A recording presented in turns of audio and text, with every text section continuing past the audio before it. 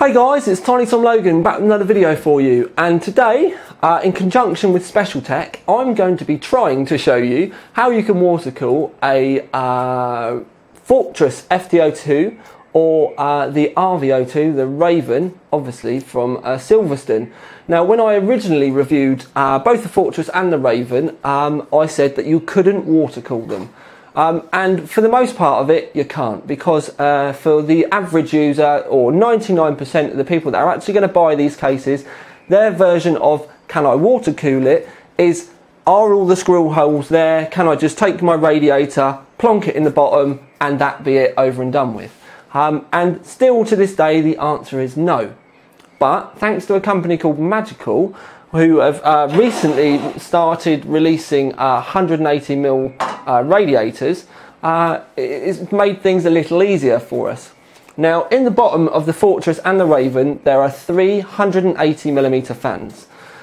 The Magical rads are made for 180mm fans, and they do a single one, they do a double, and they also do a rather monstrous triple as well. Now, these are big radiators. They're quite slim, they're only 35mm thick, but they're big old radiators. Now, what we're going to do, because there's two ways that you can go about this, and we're technically going to show you the more difficult version. But what I'm going to do is I'm going to bring the camera in and start to explain a few things before we start attacking this. Because like I said, there's a couple of ways that you can go about it. The easier way, there's no need for me to explain to you, so we're going to take the more difficult avenue and show you that way. But yeah, it's time for me to bring the camera in and actually start explaining what we're going to be doing today.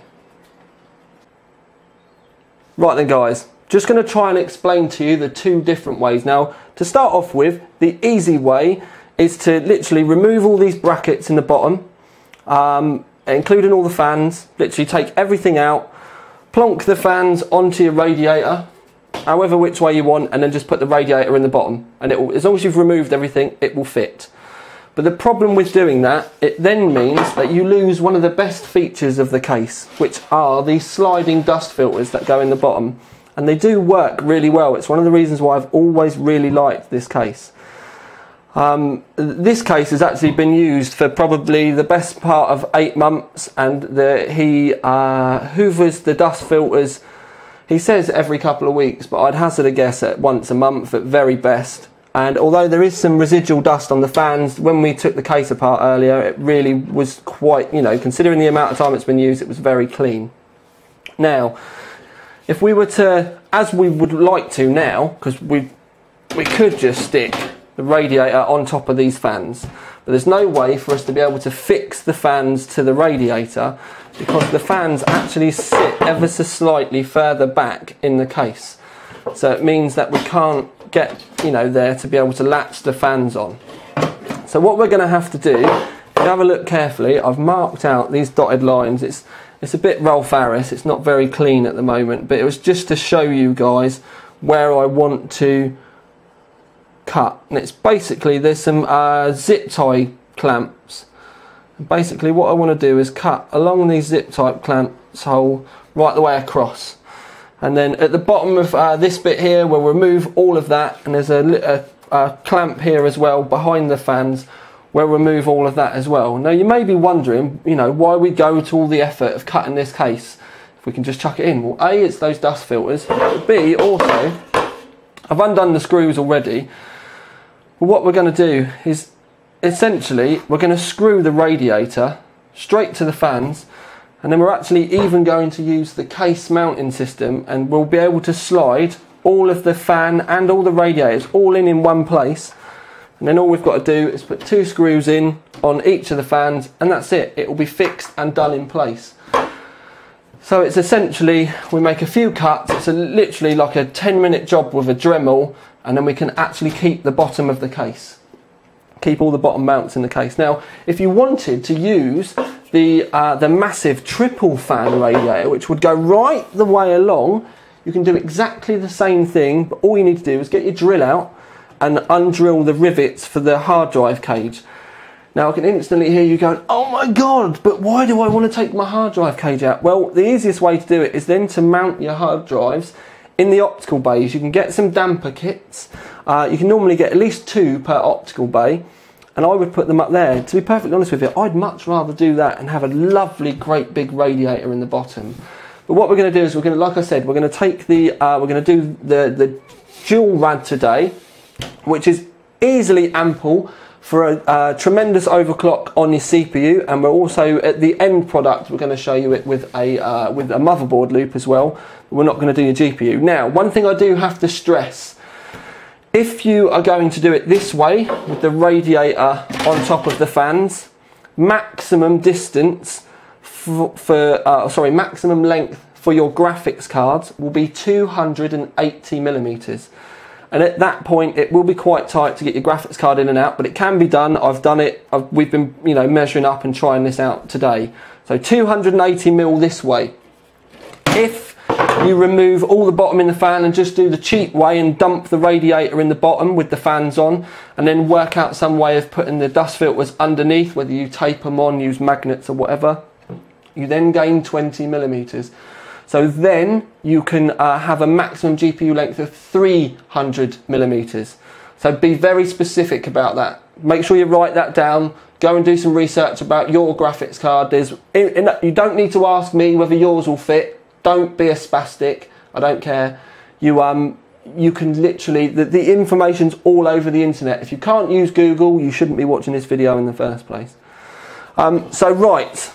Basically, what I'm going to do now is, like I said, I'm going to go and you can see the lines that I've made for the cuts, and all we need to do is a couple of cuts underneath at the bottom. It's very self-explanatory.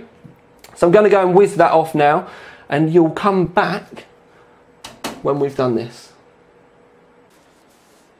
Right then, peeps, I thought I'd better show you what you need to do at the back, because otherwise I'll be flooded with questions from people that probably will never buy the case in the first place. But anyway, basically all we need to do at the back is cut along that line there. We don't need to cut too far down because this isn't the problem, it's this line here. So we'll just go at the top, by the fan. We can go along the fan line. As long as it's a little bit below, we'll be fine. You can see that angle there. Well, that's all we need to cut away from that side, and then cut that straight down through.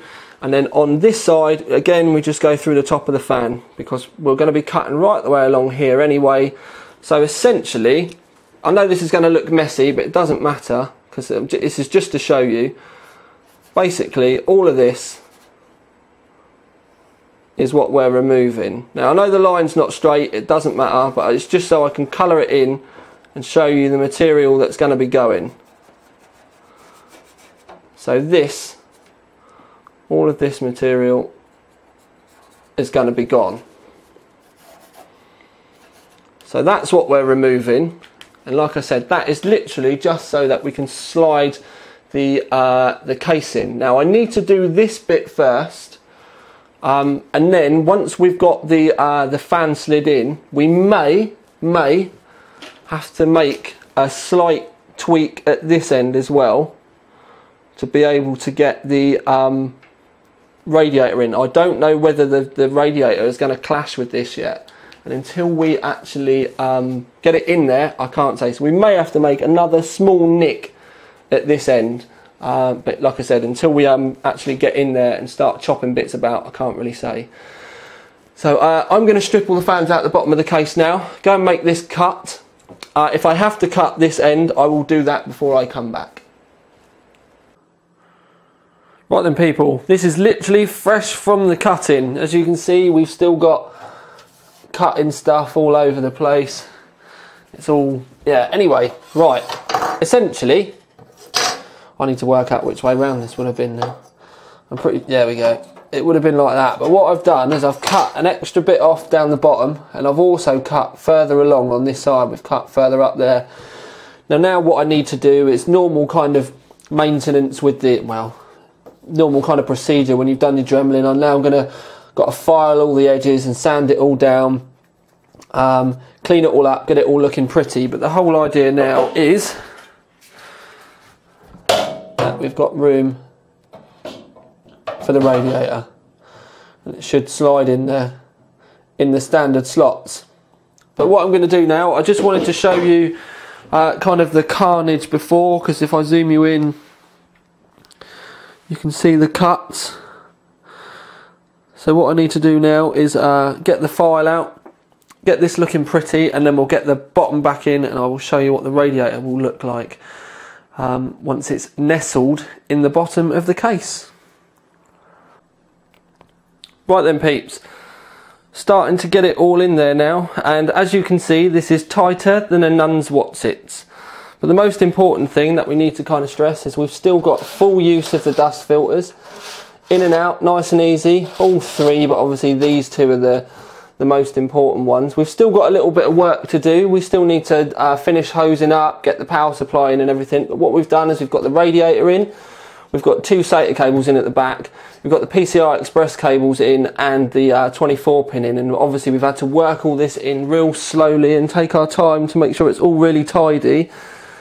If you're looking to do this for yourself, it's really not a job that you're going to be able to rush or just throw bits at. The motherboard has been in and out 3 or 4 times just to make sure everything's gone in and worked properly.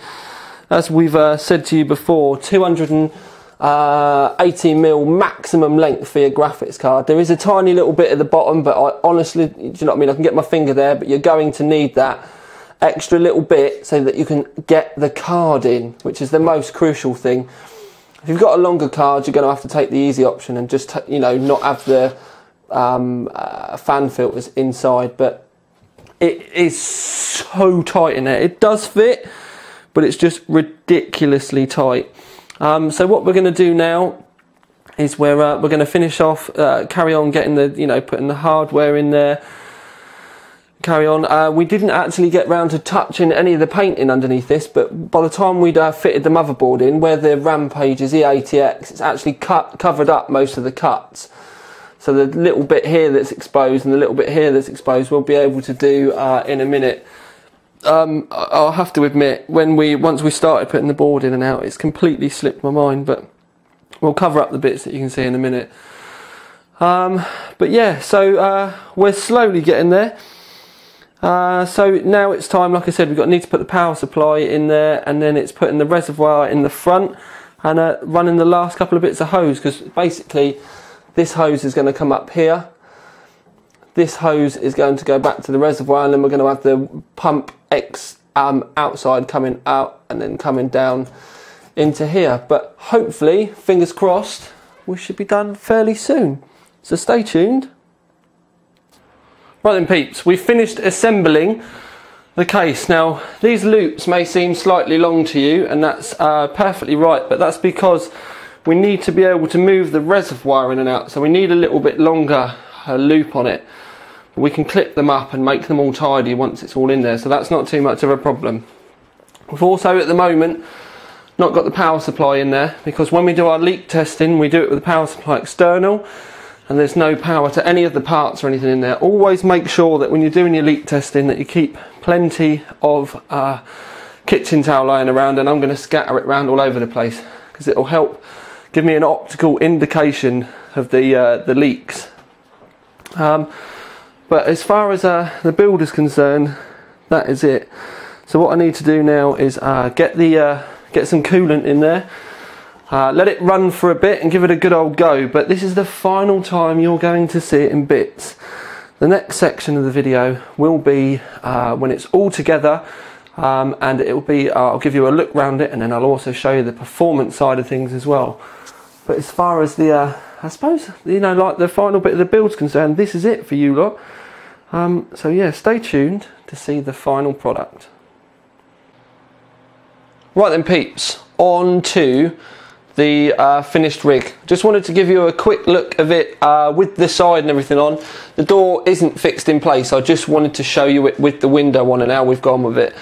I know instantly, while I try and get the roof on, there's going to be a few of you out there saying, oh, that long hose.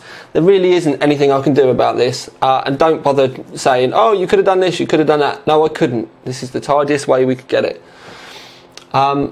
And to be perfectly honest with you, I'm actually quite happy with it like this as well, because I couldn't turn the radiator around. There was nothing I could do about this, but also if I'd have turned the radiator around, yes, this hose would have been shorter, but it would have meant that the other hose, which is here, was so close to the motherboard, it was ridiculous. And what we need to remember is that the motherboard, we needed it to go over there, so we would have ended up with a long hose somewhere anyway. So I went with it this way, and I'm actually really happy with it. Now, obviously we need to say at the end, where it's the end of the video, massive thanks to Special Tech for making all this possible.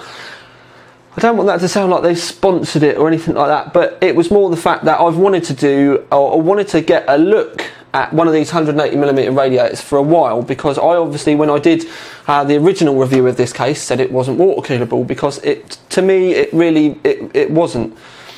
But now what I've kind of been able to show you is we've basically been able to take the best parts of the Raven design, so the upflow design, the 180mm fans, the dust filtering, and we've now managed to couple that with the benefits of water cooling.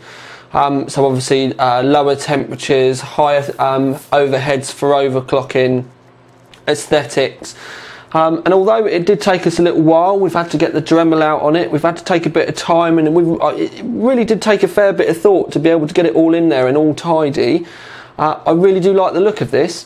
Obviously, as I've kept saying, we've gone about this the hard way, so we've kept everything in the bottom.